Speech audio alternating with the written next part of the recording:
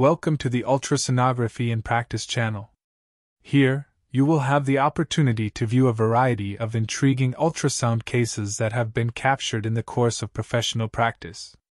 We hope that you will find the content informative and engaging. Please enjoy.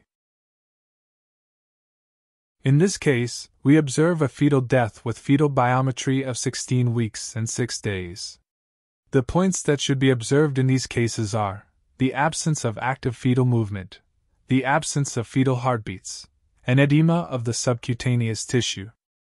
Here, we observe the absence of fetal heartbeats, which can also be confirmed through the conduct of a Doppler study of the region, where it is determined that there is no vascular flow. For comparison, please view a normal examination on the left side of the video.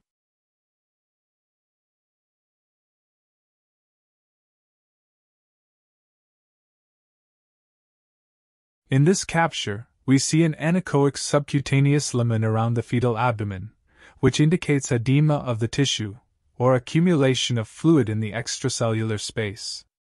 For comparison, please view a normal examination on the left side of the video. We have now come to the end of this presentation of the case. We hope that you found it informative and educational.